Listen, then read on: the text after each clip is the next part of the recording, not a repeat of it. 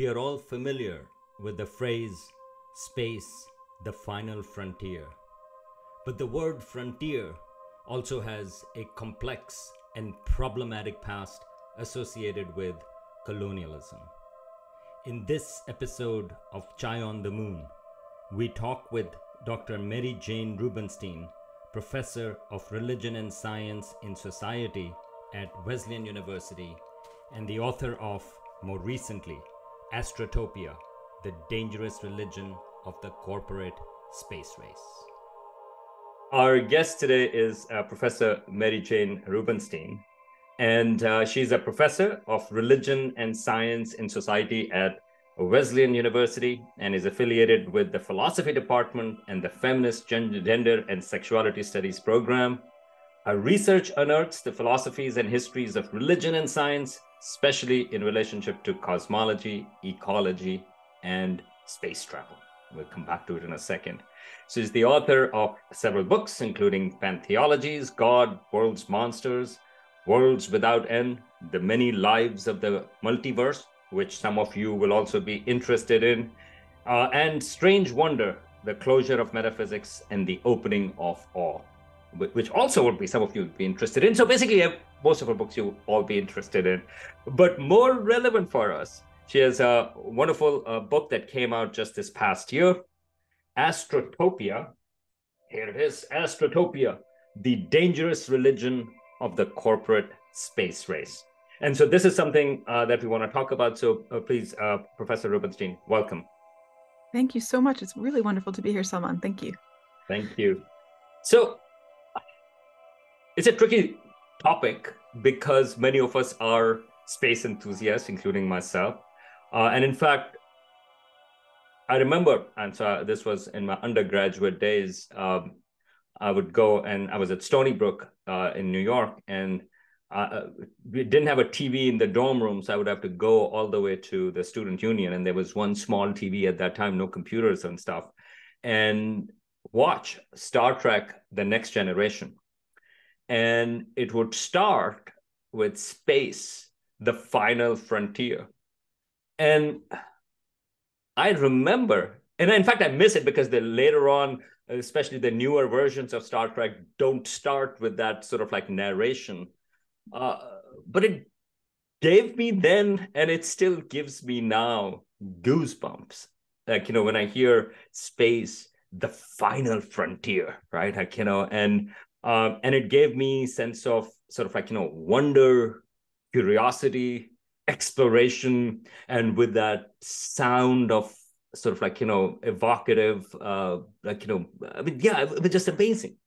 Now, I know that you devoted a chapter on the issue of the use of the word frontier, and especially with related to space as well. How do you see that? What, I mean, I know you see this a bit problematic. Why is that? Okay, so this is all so tricky because I, like you, love space. I think space is amazing. It's beautiful. It is the you know, I think the place of our most fervent imaginings, and for some of us, you know, our most like our deepest sense of wonder and amazement and things like that. So I share with you that sense, that sort of feeling that wells up when you think about, you know, heading to space or going to space, or thinking about space or looking at space or meditating on space. The frontier language is, I hate to be that academic who has bad news for everybody. You know, it's like, oh, this thing that you really love turns out has this really terrible history. But here's the history, and then we can decide whether or not we like the term. The history, this idea of the final frontier, the farthest I can trace it back is to the 19th century, when the then governor of California during the gold rush referred to California as the last frontier, because California was as far as particularly European descended Americans could make it across the continent before they got to the Pacific Ocean. So California was the last frontier. It was the place that we could, you know, after which there was nothing more. And there was gold, and there were fortunes to be made and there was land to be had. This land, of course, as we know, belonged to other people, but the US government was giving it away for a very little amount of money to primarily white settlers who would move and domesticate the continent.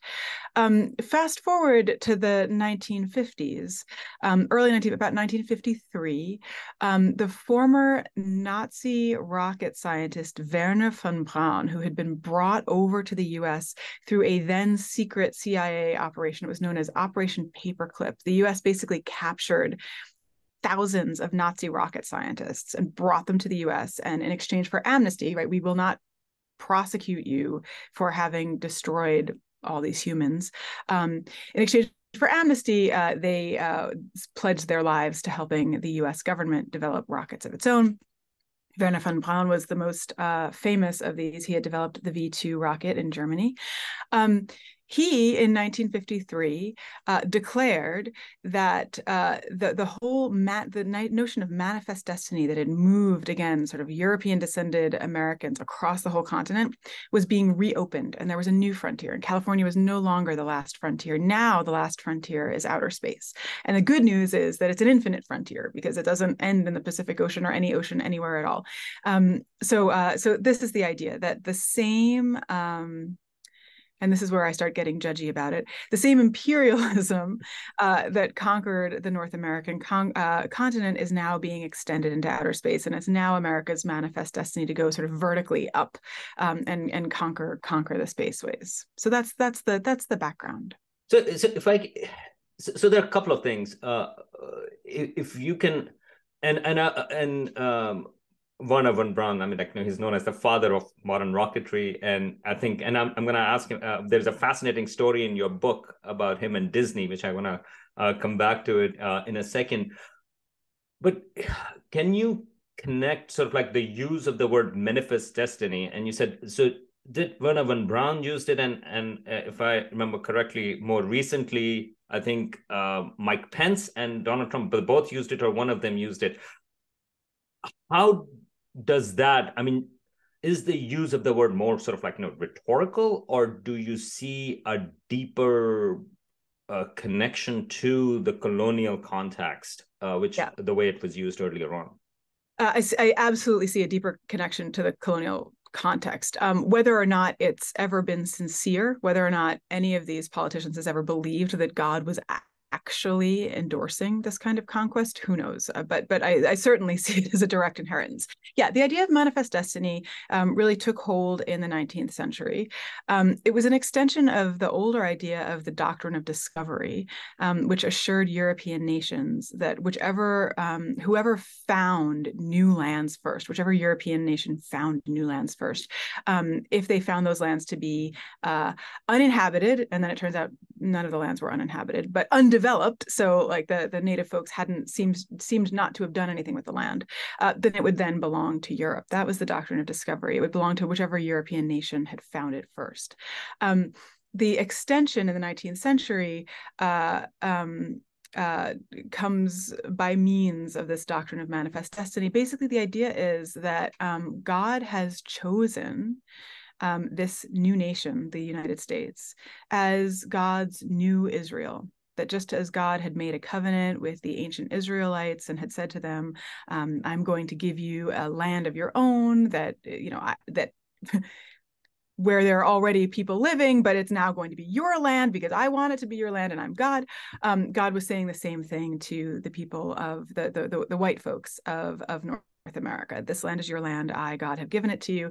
It is your destiny to take over this entire continent. And that destiny, this is what's so interesting about this phrase, unlike the destiny of the Jews, which is like, I don't know, whoever knows that God is on the side of the Jews. The Jews are always like having a hard time historically, right? So that destiny is kind of murky. The destiny of Americans is manifest because America is winning so hard, right? So it's a clear destiny. So it's a, God's covenant is even stronger with Americans than it had been with the people of the book. It is now America's manifest destiny to take this entire continent. And yes, Wernher von Braun then said, now, manifest destiny is being extended into outer space. And as recently as 2020, Donald Trump said that America's manifest destiny was in the heavens.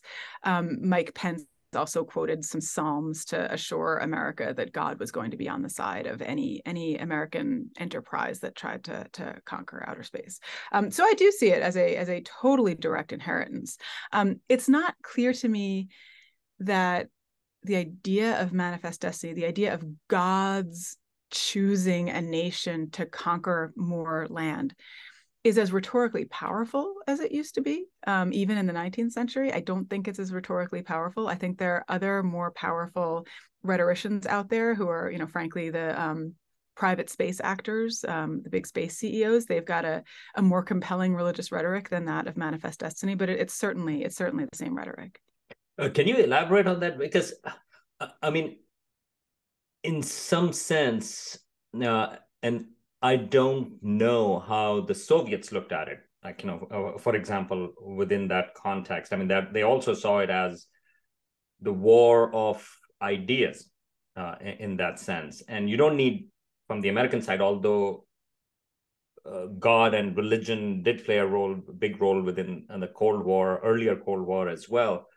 But I mean, the nationalism, I mean, that can replace God, I mean, in some sense. And people do talk about, of course, like, I'm an immigrant, by the way. So, I have to say America is the greatest country in the history of the world, as sort of like, some Fox News people would say that it's all about history. So I can see sort of like, that even without God, that manifest destiny component, it becomes, of course, that's what it is. And even under Biden, in terms of under President Biden, in terms of the NASA's rhetoric, it is that why we are going to space, that plays a role, because of course, who else is going to go to space, right? I mean, so that is in there. So can I ask, but it's interesting about the private sort of like, folks, private entrepreneurs using that language. So how do they use it? And is there a difference between the way they use it and the government?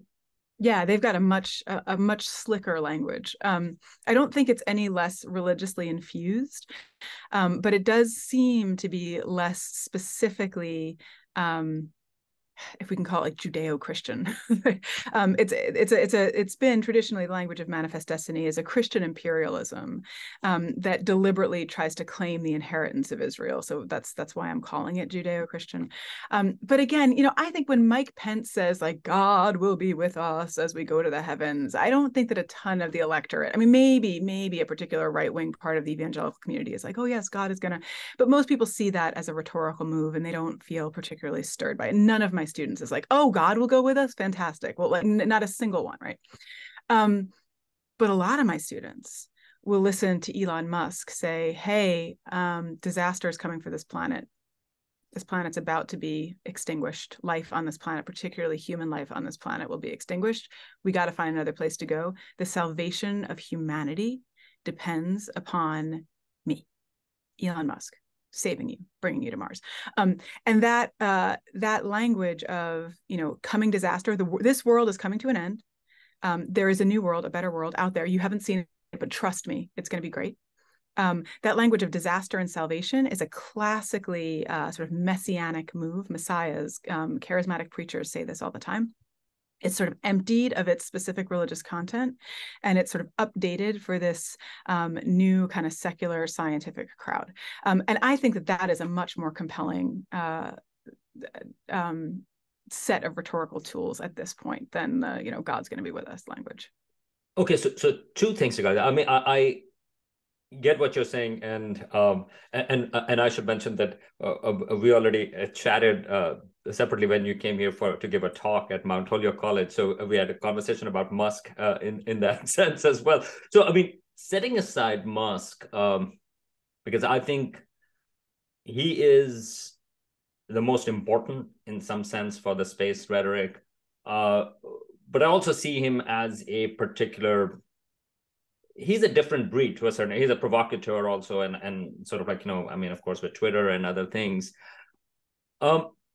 But if I can push you back a little, not on Musk's language, but on, and this is something that pro space exploration people argue, and that is, but to a certain degree, that is true as well. Meaning to say that, life has gone extinct over multiple times on Earth, and climate change, of course, is taking place. So without taking the extreme either or case, like, that, okay, well, this argument that why don't we fix problems here first before we go to space? I mean, that to me, that doesn't make much sense. But the argument that on Earth we've had extinctions in the past and there are going to be potential extinctions in the future. So in that sense, that narrative is not necessarily, I mean, I'm just thinking in terms of the motivational factors, right? I mean, so I can imagine, yes, for somebody like Musk, and he does use a quite negative sort of like, I am your savior. I mean, he literally, I mean, he talks about that. So that I can get sort of like the messianic sort of like, context. But what about this argument that it is almost, I mean, you can potentially make an ethical argument that if you think life is precious, or human life is precious, then going to space would actually be an imperative because extinctions happen. So how do you see the two, or do you see the difference, or you think ultimately they both merge together? Okay. I do see the difference. I think it is hard to set aside Musk. I will do it. I'll do it in a minute. But I think it's hard to set aside Musk because he has made himself and SpaceX totally integral to the U.S. space program. At this point, it will not be possible for NASA to accomplish its contemporary goals without SpaceX and without Elon Musk. So it's increasingly hard to set him aside. That having been said, yes, if we want to set rhetorically aside Elon Musk, the thing that I do think is the thing that I think is troubling, I'm going to hang on to him for one more minute before I set him aside. The thing I think is troubling about the Musk argument is that it does set up an either or between either we go the way of the dinosaurs or we nuke Mars with 10,000 nuclear warheads, right? These are your options, right? So storm the cosmos, destroy everything in your path for the sake of a few very wealthy people who are able to make it, or die on Earth like the dinosaurs. Those are your options. And that zero-sum game seems to me to be dangerous, really dangerous.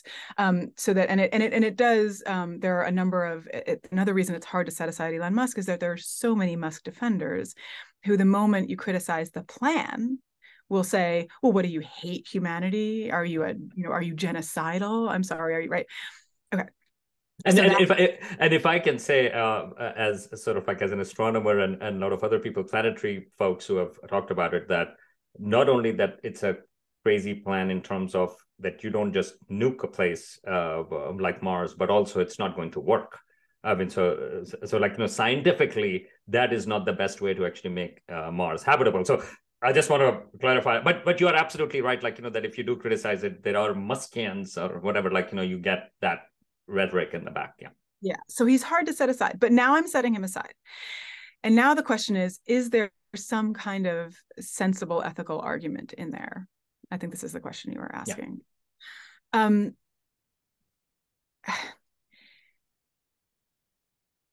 I want to go to the sort of minor premise of the way that you set up the argument, which is if we agree that life is worth saving or that human life is worth saving or something like that, right? I think that's the crux there. And that's what's really difficult to talk about, because the minute you start talking about it, people accuse you of genocide. But it doesn't seem to me to be a given that humanity, if insofar as we can talk about humanity as a whole species, it doesn't seem to be a given that humanity has any more right to escape mass extinction than the dinosaurs, for example. I mean, what is it? I think we at least have to ask what it is that makes it particularly important that humans escape the fate of every other species on this planet, which is to say eventual extinction. Everything else eventually goes. Why do we deserve special treatment? Right? I think to the extent that we feel like instinctively that we do deserve special treatment, that we are more important than every other species on the planet, this is partly a religious inheritance. This is partly the inheritance of a particular set of traditions that tell us that humans are, one, different from every other species on Earth, to unrelated to every other species on Earth, right? For a lot of indigenous communities, for example, there are like plant and animal lives to which humans are completely related by virtue of kinship. And 3, more important than everything else on the Earth. Now, this may in fact be true, but I do think it's an assumption, and I do think that we have to ask where it comes from, and then justify it and make that justification. The reason is it do we deserve to live just because we have the idea, right, that we can like see the extinction coming, and therefore, and if the dinosaurs could have run off the planet, would they have? And in that case, is it just our capacity to do it that allows us to sort of form an escape plan, an escape hatch, or something like that? Whatever the answer is to these very difficult sets of questions, I do not think we have the liberty, we are at liberty to save ourselves at the expense of everybody else on the planet, which is to say, the kind of sort of techno-prophecy that says it is our obligation now to abandon Earth, and perhaps even to intensify the climate crisis in order to escape it so that humanity can escape it. That seems to me to be an ethical non-starter completely. So I don't think that it's an ethical given that humanity should survive at all costs. But that probably makes me a very unpopular person. Yeah, oh, well, I mean that I don't know. I mean that's an interesting context. But if I can say, but in some sense, if we go the other way, like, that, well, that's what the fate is. I mean, wouldn't that take you into fatalist viewpoint, which can also be religious? Like, that, well, that is what is written to a certain degree. So I mean, in some sense, I mean, any argument, I mean, either way, it could be framed as a religious argument, because, I mean, religions have a full spectrum of ideals as well. Look, I'm a religion person. I see religion everywhere. Wherever you run, you're getting into religion. Right. I mean, the question is, which is to say, you're getting into myths, you're getting into stories, you're getting into prophecies, you're getting into promises, you're getting into origin stories, you're getting. For me, the question is not so much which is how do you get out of religion, because I don't think you do, because we're formed by these stories. The question also isn't which is the correct religion, because good luck with that. The question is, which of these stories do we want to live with? Which of these stories present us with values that we feel good embodying, and that we feel right, and that encourage the kind of behavior that we want to enact? And then the question is, what kind of behavior do we want to enact, right? Is it salvation of humanity at all costs? Is it a kind of mutual stewardship to the best of our abilities between humanity and other creatures that exist, right? But I think if we pretend that these motivations are entirely secular, we miss the extent to which there are other alternatives, there are other ways to live. Yeah, I mean, I think that's where we are headed. I mean, to a certain degree, in terms of, I mean, one of the goals for this series is to look at, well, what would responsible exploration or human settlement would look like, right? And that includes, implicitly, that includes this question, well, like, well, maybe, and some people have argued that responsible human space exploration looks like no exploration, right? Like, and some people have argued, well, I mean, like, it's not a given. No, what we shouldn't do. But on the other hand, I mean, I think then there are all these other messy questions where what you just listed as well. How do we think about, because there is an expense question as well, that even if we say, okay, we are going to do that, but it comes at what expense does it come at, and how do we think of that ethically? So before we get to that, and maybe we can do a bridge to that, because I do want to talk about, you spend some time in the book about whose space is it, and I think that's a really, I mean, I think that's really integral to some of the conversation that we've been having, including from the frontier language to manifest destiny to how we think about the future. But I do want to get back to Disney. Okay. And it's always a good sort of like, secretary, like, hey, but what about Disney? Okay, so Barnabas Brown, there is a connection with Disney, which I found fascinating. Can you elaborate on that, of why Disney would be part of this? Yeah, this is fabulous. So I owe this whole story to my colleague, our colleague Catherine Newell, who unearthed it in this wonderful book about the sort of golden space age. So here's how it goes. Walt Disney is looking to break ground in Anaheim, California on Disneyland. And he's got it all planned out. It's going to be 4 different places. There's going to be a main street that goes sort of this way. You're gonna come through Main Street, or Main Street. No, Main Street goes this way, and then there's like a bisecting avenue that goes this way. And Fantasyland is in front of you, and Adventureland, where you can like have all sorts of Orientalist adventures as sort of off to the side. And then Frontierland is to the left. And in Frontierland, you get to ride in mine trains and wear coonskin caps and pretend that you're Davy Crockett. And then directly opposite Frontierland, he wanted to have his last land, which is going to be Tomorrowland, the land of the future. So there's the American past, and then there's the American future. And it's the early 50s. And he's trying to think like, okay, so what's the American future going to look like? Like, what do I do? What kind of model do I use? And one of his animators dropped on his lap this copy of Collier's magazine from 1953. The lead article was written by Wernher von Braun, and it was a bunch of other articles by his colleagues, arguing that the US had to develop a space program. And he looks at it and he's like, this is it, right? And in fact, Wernher von Braun's article there was called Crossing the Last Frontier. That's the place that I've first seen space sort of being encoded as the last frontier, right? Taking over that California mantle. And von Braun says to his animators, like, I don't care, blank check, get these guys. I want these guys in here right now. Spend whatever you have to spend. And so von Braun comes to Disney and he's like, this is it. This is my rocket. This is what it's going to look like. And the future is going to be in outer space. And we're going to, this is the US imperative. The US has to go up there and like bring 1950s living rooms with televisions and sofas and things into outer space. We're going to live on the moon. We're going to live on Mars. We might live on Venus. I don't know. Is it too hot? We're not quite sure yet. It might be a little hot. We're going to live on the moon. We're going to live on Mars. We're going to live eventually on asteroids, all sorts of other places. And Disney's like, that's it. This is the vision of the future that I want. Disney looks at von Braun, says, this looks fantastic, except your rocket is ugly.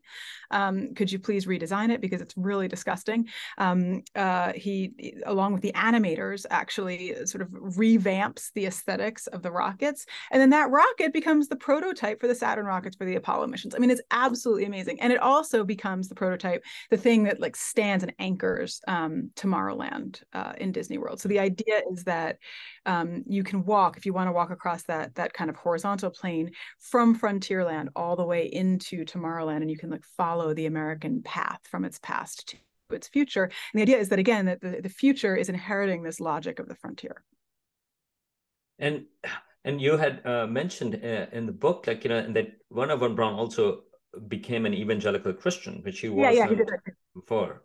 And so that got sort of like the religious angle, sort of like, I mean, that animated him, and in some sense his views in terms of how the final frontier should be, or the next frontier. Yeah, he actually was excited about evangelizing aliens. That it was America's mission to Christianize the universe. In addition to all of those things, but really, honestly, the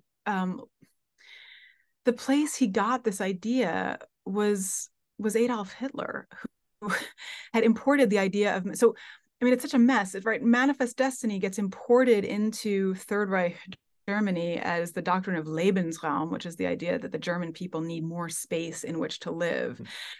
So Hitler said, we're going to invade Poland because we need more space. We gotta expand, and we'll treat the native Polish people, he says, as redskins. So he's using US context to justify the conquest of Poland. He's got this doctrine of Lebensraum, which he then, teaches to all his foot soldiers. And then von Braun sort of re-Americanizes Lebensraum into a sort of vertical manifest destiny, infuses it with some spirit of newly found evangelical Christianity, works with Walt Disney, and then we've got Disneyland and the Apollo missions. Total mess. This is crazy. And not to mention, I mean, social Darwinism or eugenics also came from the US to Germany in some sense. So yeah, so it all gets actually really messed up. So let's talk about whose space is it, in the sense that this is, I think, and in this series, we're going to talk to space lawyers, for example, because Outer Space Treaty, which governs right now, at least, everything, it's 1967. That's before the first human landing on the moon. And we are going back. And I'm trying to focus on, again, just on the moon, because in some sense, that's where the precedence is going to get set. Like Mars is a little bit far off, but I think whatever happens on Mars, they're going to look back and say, well, here is what happened on the moon. And so I think moon is a really crucial place. And you spend quite a bit of time addressing it, thinking about how to deal with this issue. And again, so if I can bifurcate this, one is, okay, so of course, one option is not to go, right? I mean, but I think that genie is probably out of the bottle, and like, we are going to go. And now the question is, and your book is a critique of the corporate involvement in there. And as you mentioned, Musk is hard to separate because he is part and parcel of NASA's plans, Artemis plans, and so on and so forth. So is Jeff Bezos. In fact, Jeff Bezos is more involved with the moon, or is going to be more involved with the moon. So how do you think about this issue in terms of not the ownership? Because if I say the word ownership, it already frames the conversation in a different way. But how do we think about whose space belongs to whom, or the moon belongs to whom? It's a mess. It's a mess because, as you know better than I do, because the Outer Space Treaty was hammered out just after the formation of the United Nations in the wake of two disastrous world wars that almost completely annihilated a good part of the planet. And of course, those two world wars were the product of Europe's colonial adventures during the 18th and 19th centuries. I mean, we're stretching back to the 15th century, but really that sort of came to a fever pitch in the 19th century and the early 20th century. So my sort of pet reading of the Outer Space Treaty is that the United Nations was saying, okay, let's not do this again. Let's not do this again. That was a mess. The way that we colonized this planet was bad, not for the planet. I don't think most people cared about the planet, and not particularly for the poor of the earth or for the colonized. It was bad for the colonizers. Like, it was bad for Europe. Europe almost destroyed itself, right? So I see them as saying, can we not do this the same way? Outer space is the common heritage, they say, of all mankind. You can ignore the gendered language for a moment. It's the common heritage of all mankind. Therefore, no nation can own a planetary body or a part of a planetary body.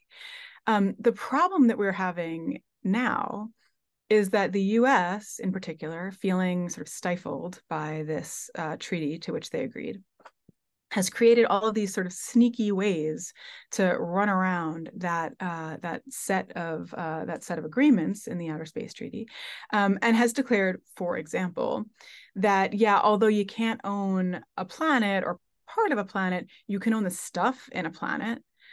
So that if you want some lunar regolith, you can gather up some lunar regolith and own it and sell it to somebody who can buy it.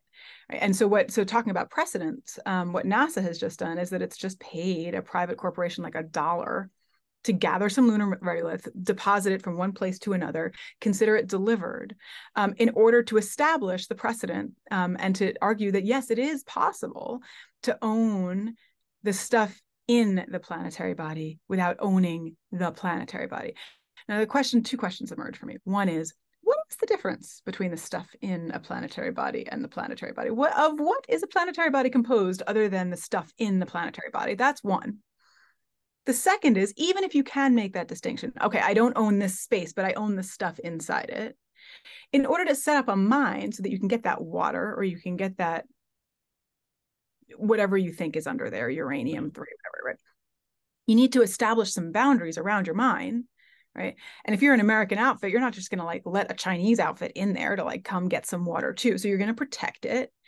You're going to establish borders there. You're going to call in the Space Force and say, Space Force, please. And then at that point, once you've got a cordoned off area that's militarized, what is the difference practically between claiming that for the use of mining and claiming it as property? It's not clear to me. And then, of course, the third problem is that a lot of these mining outfits are private corporations to which the Outer Space Treaty doesn't apply in the first place, because it doesn't say that a corporation can't own the planetary body. It just says that a nation can't own it. So it's a big mess. It's a big mess. I don't know. This is that. Was that the? You were not looking for that answer. You weren't looking for. No, I mean, I think that now that you have set up the mess, now I'm looking for solutions. Yeah, great. No, but I mean, I think that. I mean, you have laid out perfectly. That is precisely the kind of questions that come in. And so, from the U.S. side, there is this Artemis Accord, which they say, okay, well, so that is a way of solving some of these things, and they are updating the Outer Space Treaty to the modern times, and so on and so forth. And it does use, and so this is, I mean, I think where your work is actually really useful, because they do use a lot of the times this lofty language. So in Artemis Accord also, I mean, you are right now pointing to the messiness or what's going to happen, for example, if conflict arises, whereas if you listen to the written rhetoric of it, that aspect is given to the responsible parties. People will act responsibly, but rest of it is actually given in a much more glowing and almost utopian language, like, you know, that, oh, this is all, everybody's working together well and nice and things like that. But what about a more broader question in terms of who gets to even decide these questions, right? So even if we think about, well, okay, well, here is Artemis Accord, or here is whatever accord, or something like that, and who gets to decide what's going to be, or what framework are we going to work on the moon? So meaning to say, who are the parties that are on the table talking about these conversations? Right. So this is the problem, that, you know, as multilateral as the Artemis Accords may be, they are limited to the 12 signatory nations that the U.S. considers to be its most. I think they've gotten up to 20 now, or something like that. They've gotten up to 20. Okay. Yeah. But, you know, who's not there is China and Russia, for example, who are like pretty important space actors. So ensuring the peace between U.S. space actors, Canadian space actors, and Italian space actors isn't doing a ton, right? So you might be able to establish that protocol among your allies. But it seems to me that the Artemis Accords are there for the purpose of making a big, like, runaround around the UN, for saying, well, all right, fine, if you're not going to move quick enough, we're going to establish our own multilateral agreements. And again, there are a couple of objections you could raise, one of which is that you shouldn't run around the UN. The other of which is that you're still setting yourself up against these two other major space actors. So if the US has all of these allies, but we're still sort of posed contrapuntally against the US and China and Russia, it's not clear to me that that's preventing something like space war, for example. Who gets to make these arrangements? Look, if you read the minutes of the body of the UN that's charged with working out sort of outer space policies, every couple of years when they meet, a number of different governments are going to say the Americans are flagrantly in violation of the Outer Space Treaty. Right. And it's one of, I don't know if you're going to have Timi Abiyaganaba, who's a wonderful space lawyer, on the program. But what she'll say is, you know, so what happens if the government of Botswana says, we object, the US is misbehaving? Well, what happens is that it gets recorded dutifully in the minutes that the government of Botswana objects. But Botswana does not have a space program, right? And even though, you know, an entire African continent is getting together its own space agency, right? It does not have the wherewithal to oppose the signatories of the Artemis nations. So these same power imbalances that have been that again, I think the initial Outer Space Treaty was trying to counteract the imbalance between spacefaring nations and non-spacefaring nations, between outlandishly spacefaring nations, China, Russia, the U.S., and sort of mildly spacefaring nations, Australia, India, right? Those are I think even being intensified, which seems to me a flagrant violation of the spirit of what 1967 was trying to do. So and I like your sort of like description of sort of like mild spacefaring nations and sort of like extreme.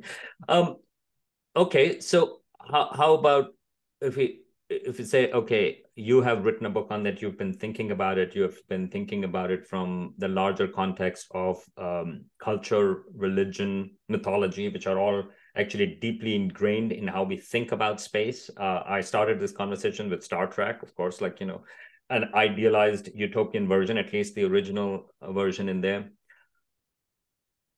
How would you, what if you were given the reins, sort of like, that, okay, well, here is a way of setting up a table or setting up a framework.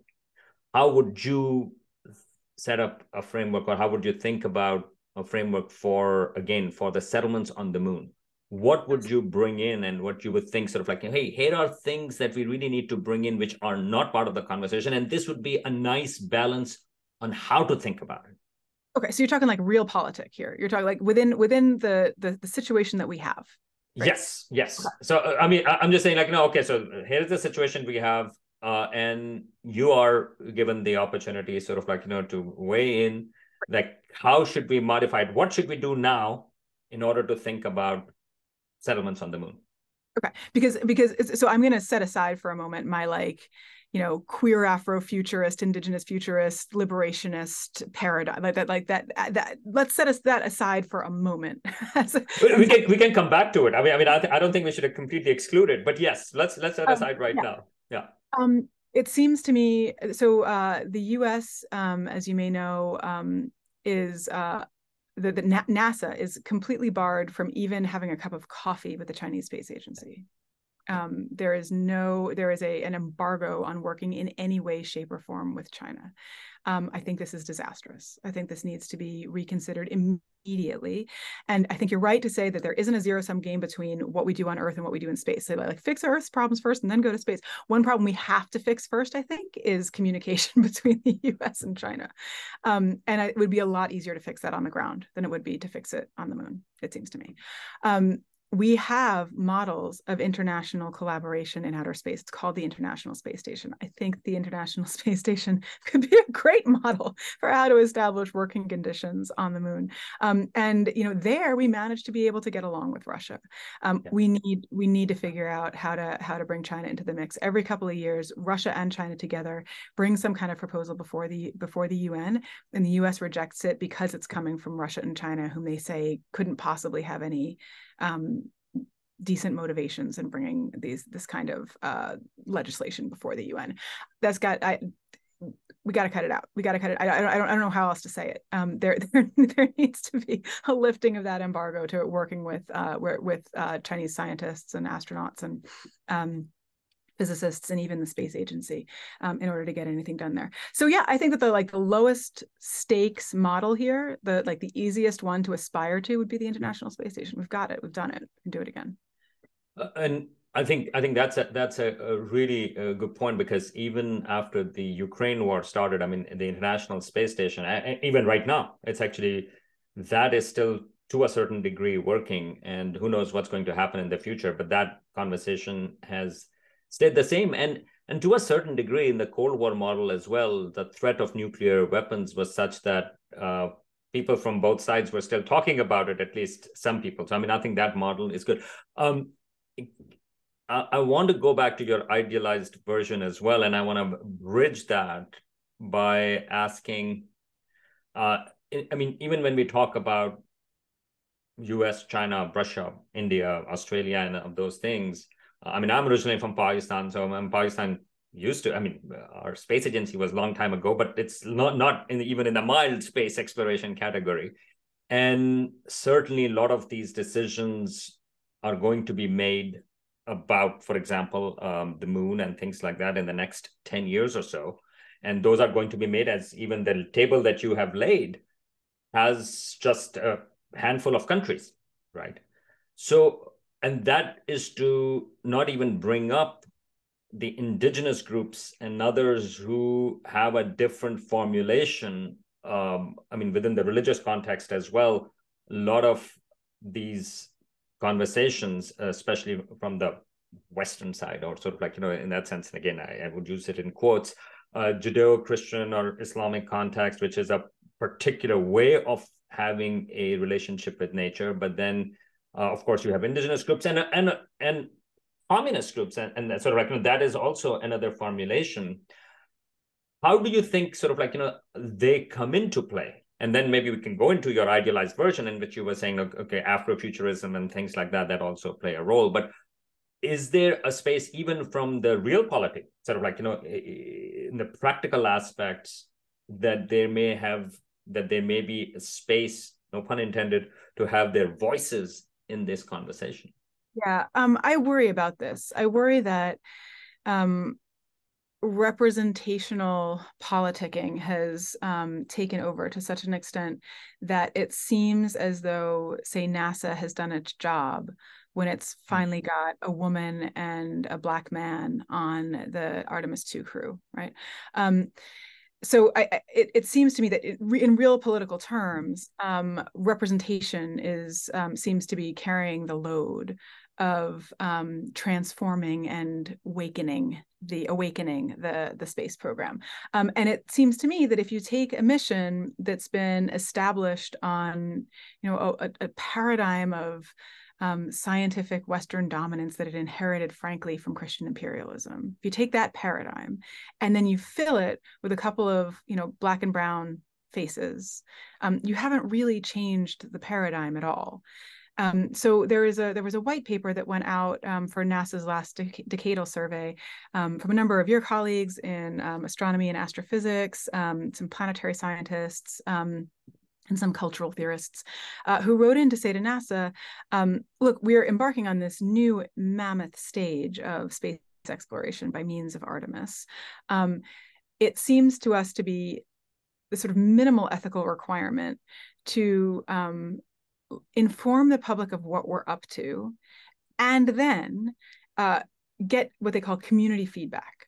Right. Particularly, they said, from Black and Indigenous communities that may have different ideas about what it's permissible to do in space, or what's sort of ideal ideal behavior in outer space. I haven't heard any response from NASA, certainly. It's been ridiculed by some real sort of fervent space colonizers, but no actual response. NASA is very good at setting up these little, cute little animations to put up on their website so that we can see like how we're going to land, and then where we're going to find the water, and then we're going to go to Mars. But I don't think they're particularly good at receiving what these authors are calling community feedback. What if the moon is sacred to your community? What if the moon is secret to your community? Can it then be mined, or ought it to be mined? What should we be preserving from the perspective of different folks on Earth who might have different kinds of relationships to the moon than just a strictly instrumental one? I don't know that there's a mechanism for that kind of input. And again, what I get upset about with this the kind of like inclusivity movement is that it seems as though NASA has done its due diligence by including folks who are non-white in their missions, but I don't know that they've included voices that are non-white in their sort of planning, especially not right. So that's the.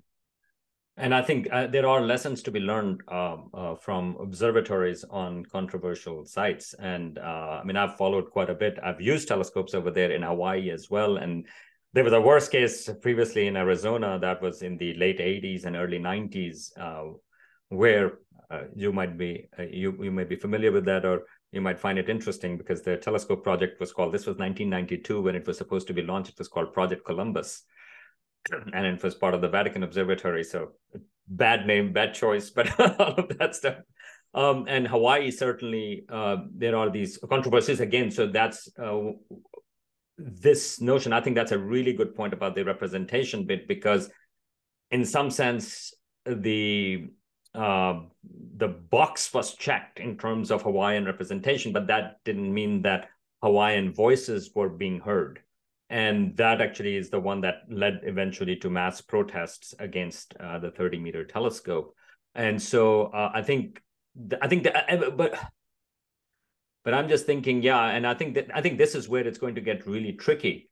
And in some sense, that's where public pressure comes in. I think space enthusiasts, and I can count myself in it. I think it is our responsibility to bring to have those voices, to push for those voices as well, as broadly as possible, because otherwise it gets too easy to dismiss that, well, they are anti-space.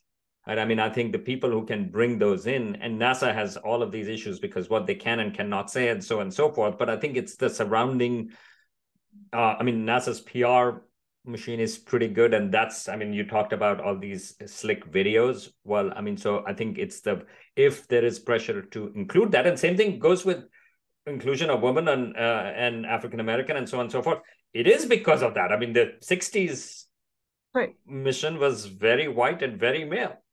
So it changed, and so, but rather than just a symbolic change, it needs to be structural. Right. Yeah. And what would it look like if a bunch of Trekkie geeks got behind the Prime Directive and were like, no, seriously, take it seriously. I mean it, NASA, take it seriously. Why don't we treat the moon the way, what about just considering treating the moon the way that we would treat what's now a state park or a national forest? We know how to do this. We know how to do as little harm as possible.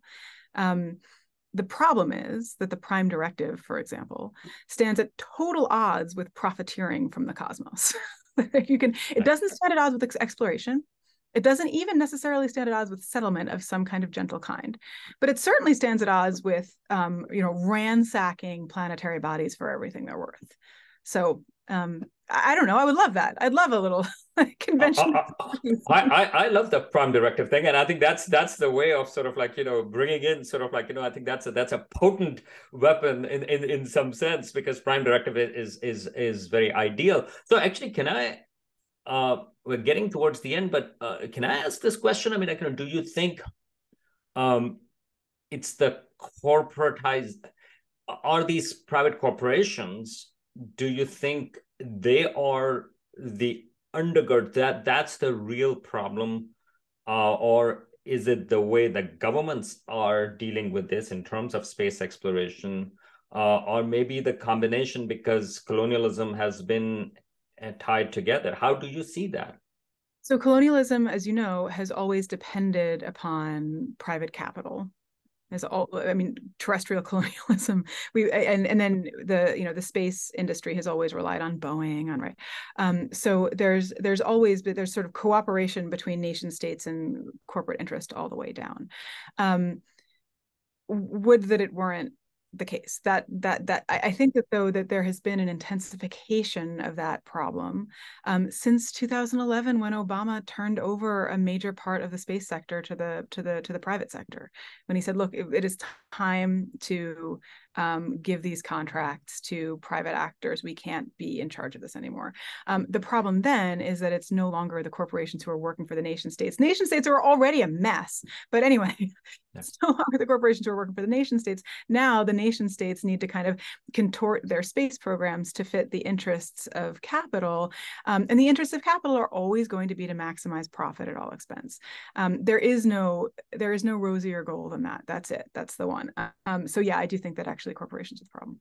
And corporations, in some sense, can work both ways, because on the one hand, they do get subsidies from the government and contracts from the government. But on the other hand, they can say, wait a minute, but we are not a nation, so we are not bound by this thing, especially because there are multi-country. They're not related to just one country as well. So they kind of, and by the way, coming from South Asia, we are very familiar with the British East India Company, which sort of which was responsible for that. So towards the end, you actually talk about science, you bring in science fiction. We've been talking about Prime Directive. We've been talking about Star Trek, and I was really struck by one of my favorite stories is by Ursula Le Guin, The Ones Who Walk Away from Omelas, and but you mentioned a story which is inspired by that, and you connect it to thinking about space. So can you put those two together?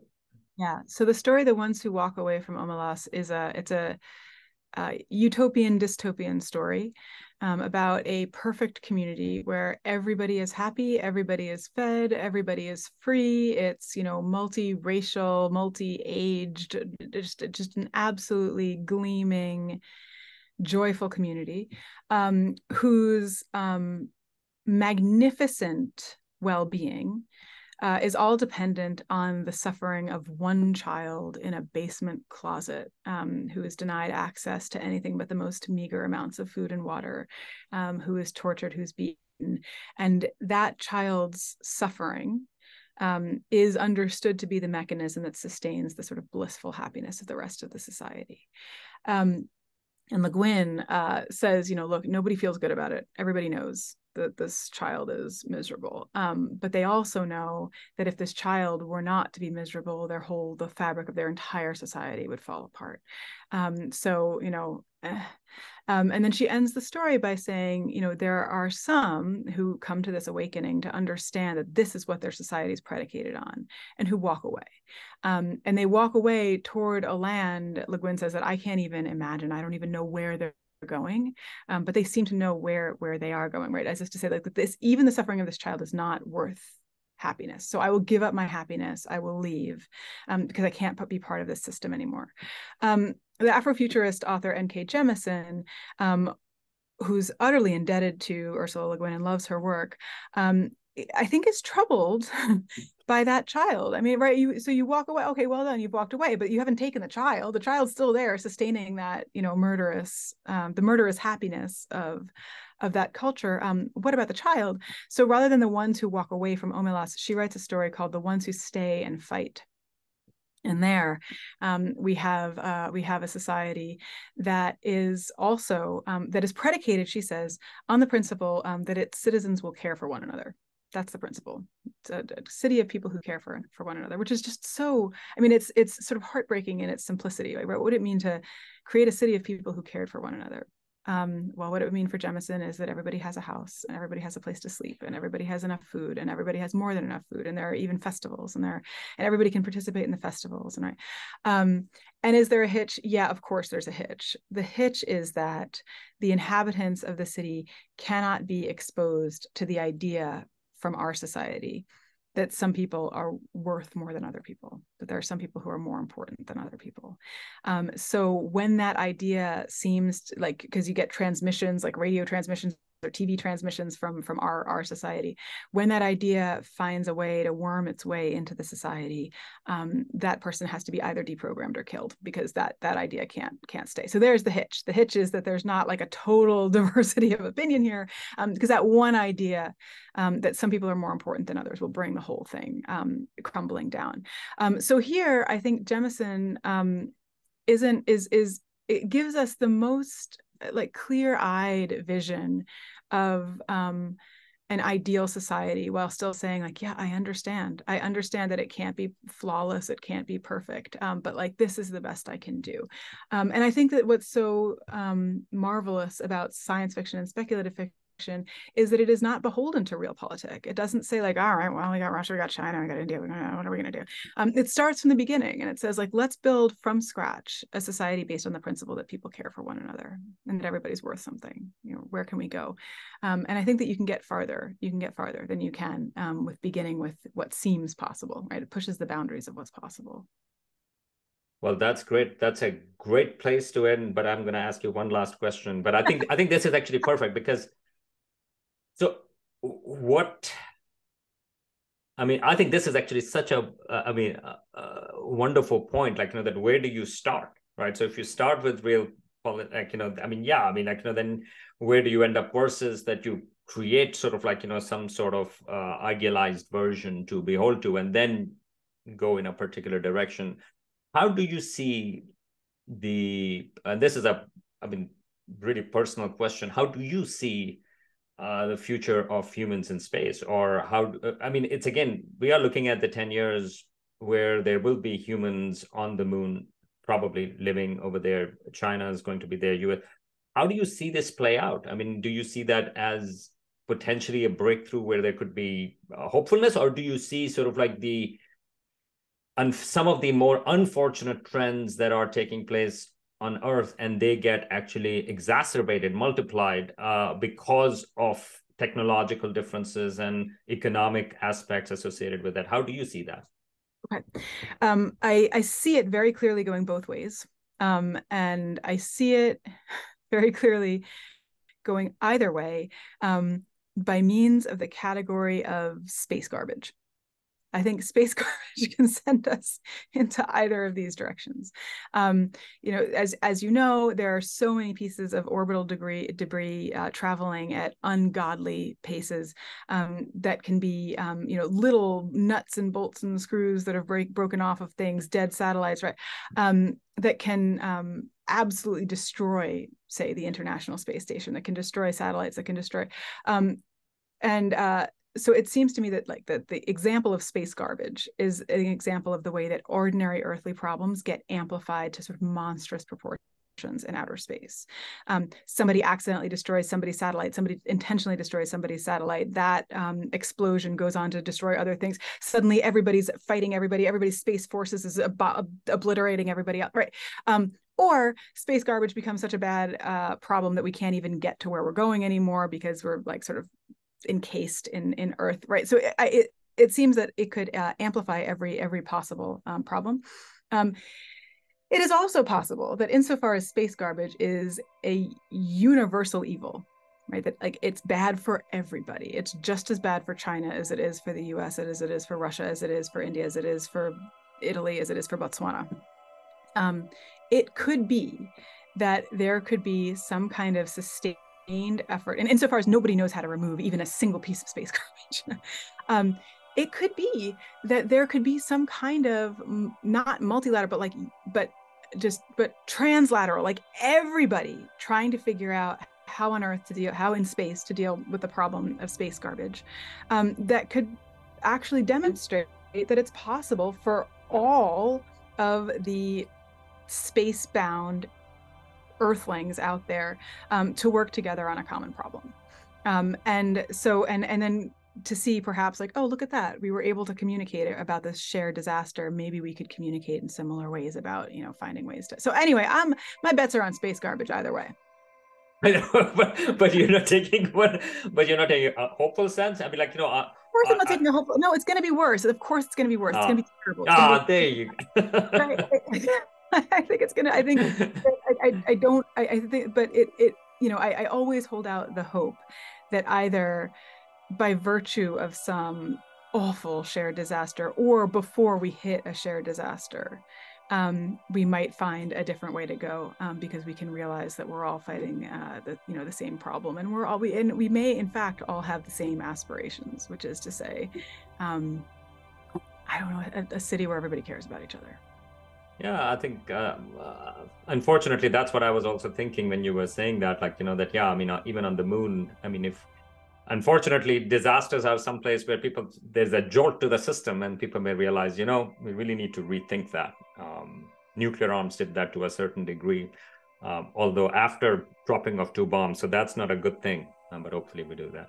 Well, thank you so much, Professor Rubenstein. And again, just as a reminder, book is Astrotopia, The Dangerous Religion of the Corporate Space Race. And it's a fascinating book. And again, we didn't even talk about Canaanites and sort of like, Kainaat and all of the other stuff, which is also in the book, also a lot about indigenous religions and the way they look at the relationship with space, but maybe at some other point. So thank you so much. I really appreciate your time.